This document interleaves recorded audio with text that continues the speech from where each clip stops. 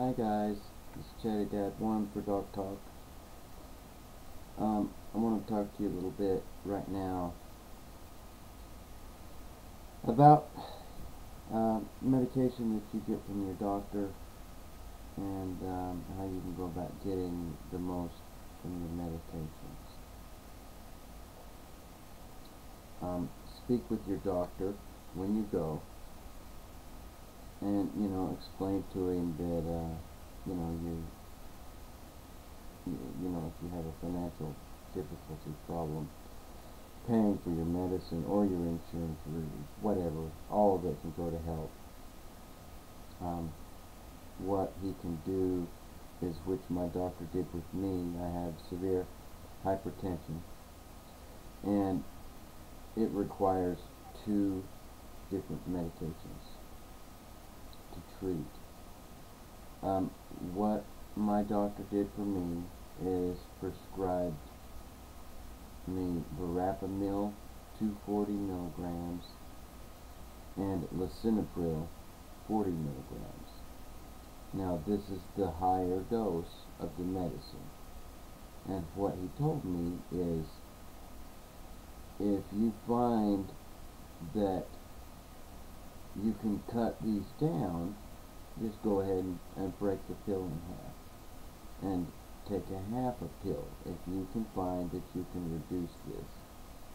And I have been able to do so through different techniques and different things that I use along with medication. Medication's not the only way to go. If you're sick or hurt, anybody should know that. But and he prescribes me the same amount, which I can take a month's supply and turn into a 2-month supply, and pay for 2 months with a month's worth of medicine. You see what I'm saying? So it's kind of like buy one get one free there, which we all know that the pharmaceutical companies don't offer buy one get one free.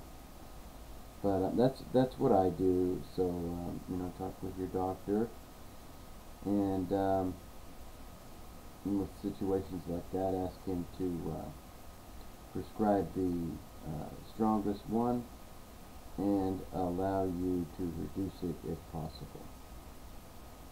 And see if you can't do that, and then just continue getting your monthly medicine. Fill it. Put your newest prescription back. Take your older one. You're going to find that within a year, you've got a year's worth of medicine stored back for yourself.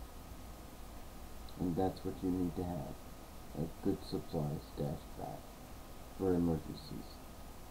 This is Chatty Dad 1 for Dog Talk. Hope everyone has a great day.